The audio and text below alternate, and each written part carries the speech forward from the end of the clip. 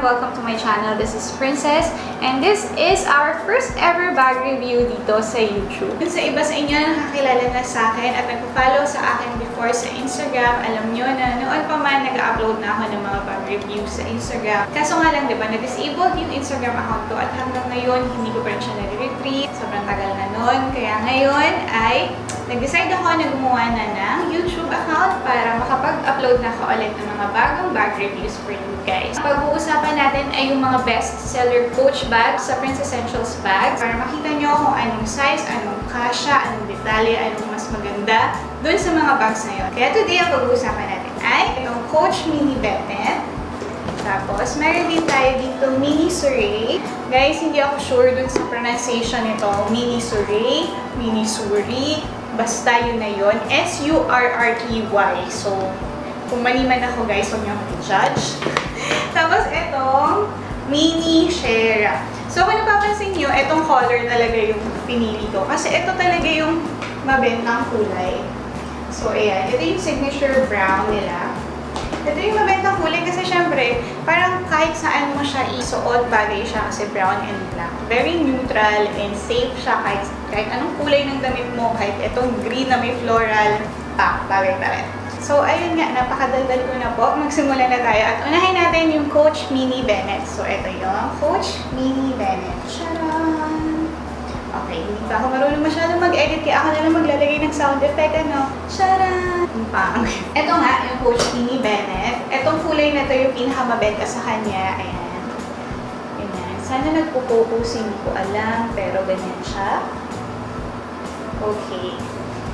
So, signature canvas and then leather yung kanyang material. Tapos, pwede siyang handbag at pwede rin siyang crossbody bag. So, inside, meron siyang kasamang crossbody bag. Ayan. Ganyan siya. So, ito ay dito mo ilalagay. Meron dito sa gilid na nalalagyan na nung strap. Ayan. So, doon mo siya lalagay and then, doon sa kabilang side meron din.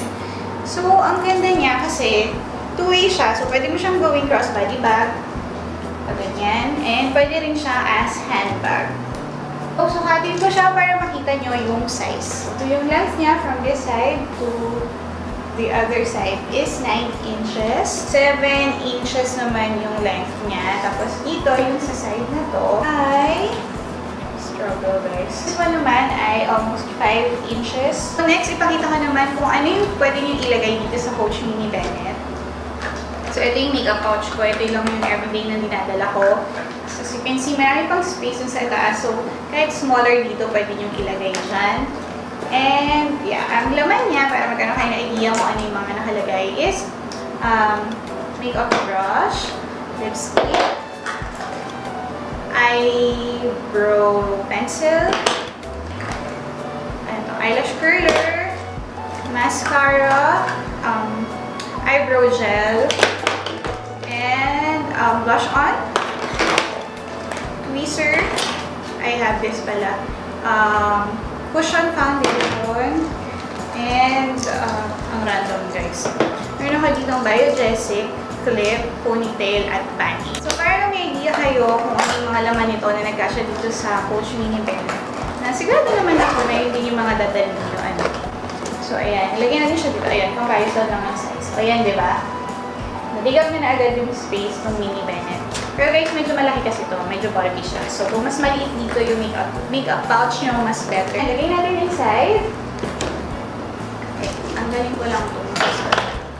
Ayan siya inside. Tapos, i-compare ko din siya dito. Ito yung Coach long wallet na zip around. Ayan. Kater na siya nitong Coach Bennett. Ayan. Ganyan siya kapag kinumpare mo siya sa long wallet. Almost pareho na yung size nila. But at least you can fit this inside. What I like about this bag is kahit maliit siya, ang roomy yung loob niya. Okay. So, nailagay ko na dito yung pouch ko. Nailagay ko na dito yung long wallet. This is my phone. Tapos, ito, lagay ko na rin. Wristlet, Coach wristlet. Naka-tear na din yung bag. Lagay natin dyan. And there, madami na pa pala mailagay. Kasi parang half pa lang. Hanggang dito pa lang yung napupunin sa kanya. So, pwede mo pa yung siksikan. Pwede mo pa yung lagyan ng kung ano-ano dyan. Siguro kasya dito yung small umbrella. Yung sobrang small na foldable na umbrella. Hindi kasya dito yung automatic na umbrella, hindi yun magkakasya. Yung maliit lang na manipis. May mga ganun na nabibili sa SM. So yun, kasya dito. Kasya dito ang water bottle, yung 500 ml. Sure ako dyan. Magagamit mo to siguro kapag pang araw-araw, kung may office, kung hindi ka masyadong maraming magdala ng gamit. Ako kasi, personally, hindi ako malaking mag-bag. So, nagagamit ko to sa office kasi I have a separate bag for my laptop. So, yung mga ibang gamit na hindi kasya dito, nilalagay ko dun sa laptop bag. Kung kayo yung tipo na hindi nyo dinadala yung buong bahay nyo sa bag nyo, ay saktong-sakto na to sa inyo kasi very roomy naman siya kahit maliit siya. Tapos, ang dali niyong dalhin, di ba? Isukbit mo lang na ganyan and okay ka na. Tapos kung magta-travel, feeling ko kaya din ito yung mga maliit na camera, passport, wallet, cellphone, and wipes, ganyan. So, tapos na tayo dito sa Coach Mini Bennett. Ito naman yung susunod is Coach Mini Surrey. Huwag niyo ako i-judge, hindi ko alam kung ano yung tamang pronunciation sa kanya. Kung Surrey or Surrey, disclaimer. Pero ayun siya, ito yung Coach Mini Surrey or Surrey. Ito yung size comparison nila. Ganyan. Almost same yung size, different shape lang talaga sila. And the difference is that this one has an open compartment. Pero ito, isang zipper lang siya, tapos close lang talaga.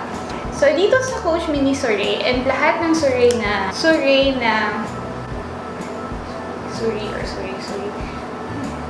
So, kailangan mag-decide kung Surrey ba or Surrey yung itatawag ko sa kanya. Siguro Surrey na lang, kasi parang wala naman akong narinig na nagtawag ng Surrey sa kahit anong bagay. At least yung Surrey, alam ko pangalan. Okay, so ito ang kanyang compartments and zippers and pockets ay meron siyang dalawa ditong zipper sa magkabilang side. Sa gitna, meron siyang parang open compartment pero may lock naman siya, this one. Meron siyang magnetic clamps dito sa gitna niya. Tapos meron siyang dalawang pocket doon. Ito naman zipper niya on both sides ay hanggang dito sa ilalim. So, hanggang dyan yung pwede mong malagyan. Ganon din yung nasa likod. So, yung length niya ay 10 inches. Almost 10 inches yung length nito. And then, yung height naman is 7 inches. And the width is 4 inches yung width niya. Okay, medyo struggle lang. So, sorry.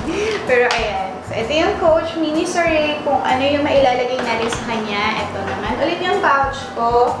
Ganyan. Yung comparison niya with the pouch. And kasya siya dito sa gitna. Yeah. Kasya yung pouch doon sa gitna. Saka medyo na-expand kasi ito. Meron din siyang parang button dito. Para pwede mo siyang i-close.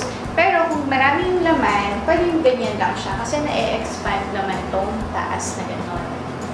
Kaya ayan, kasya siya dito. And then also yung comparison natin with Coach Long Wallet. Also yung Coach na wristlet. Guys, para if ever kung meron kayo nitong Coach wristlet, pag ginanito ko pa lang, medyo matatansya nyo na kung gaano siya kalaki, diba? So, nilagay ko dito sa gitna is yung long wallet, yung cellphone ko, tapos yung makeup pouch. Medyo malapad kasi yung makeup pouch, kaya ganyan.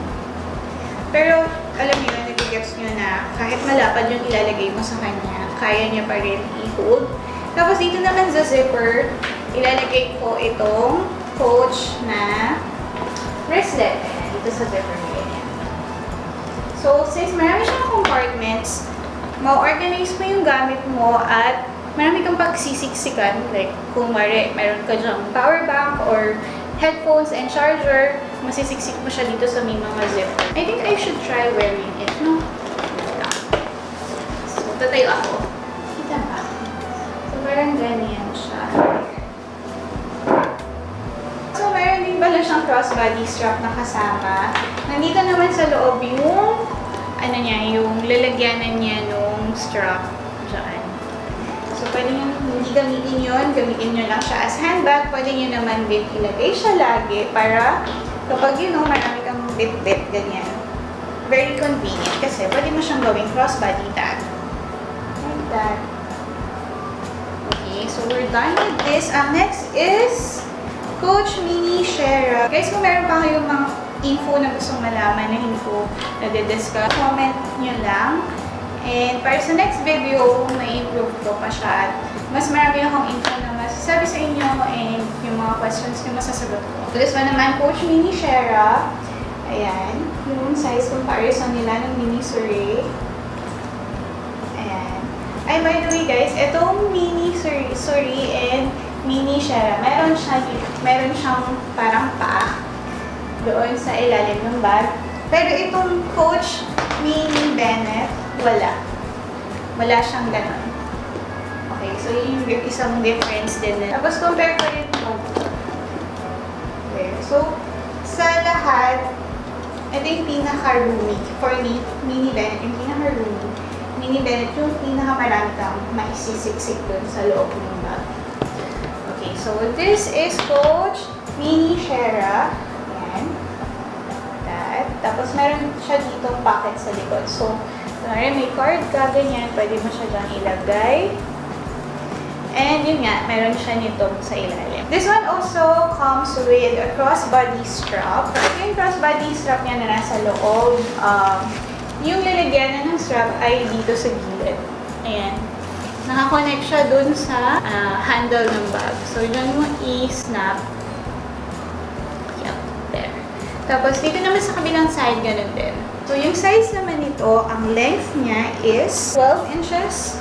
Kasi medyo rounded siya eh. So, sinama ko na yung pabilog. Tapos, yung height is from dun sa pinaka-top ng bag, almost 8 inches. Tapos, yung width niya, ang susukatin ko na lang, is yung itong ilalim. This is like 4 or 3.5 inches.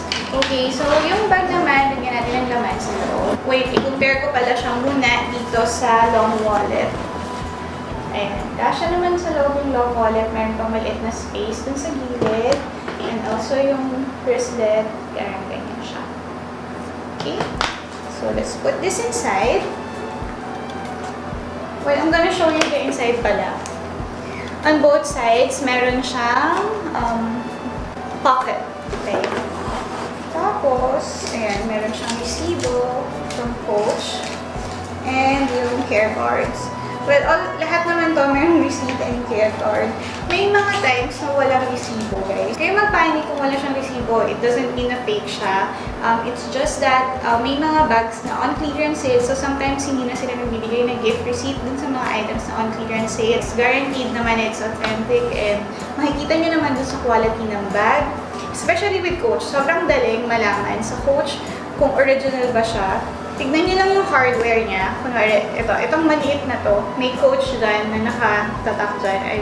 I'm not sure if kita or magpo-focus, pero may Coach dyan. Even dito sa bag, meron din Coach dyan. And also dito sa side, ito, yung hardware na yan. May mga tips pa ako, pero siguro sa next video na lang yun kung paano nyo mag-identify yung fake from the real Coach, yung authentic na Coach. So, kung tatanungin nyo ako kung ano yung pinaka-okay dito, for me, ang pipiliin ko is itong Coach Mini Bennett. Kasi ito yung pinaka-roomy. Saka itong style na to yung pinaka-gusto ko doon sa tatlo. So, guys, for today, yung tatlo muna yung ma-review ko kasi malulubat na yung camera. So, next part nito is yung City Zip Tote, Coach File Bag, saka yung medium shorty na backpack. At meron tayong giveaway bago ako magpaalam. So, ang kailangan nyo lang gawin para mapanalunan ang Coach Wristlet na ito ay mag-subscribe, mag-comment, at i-like itong video na ito.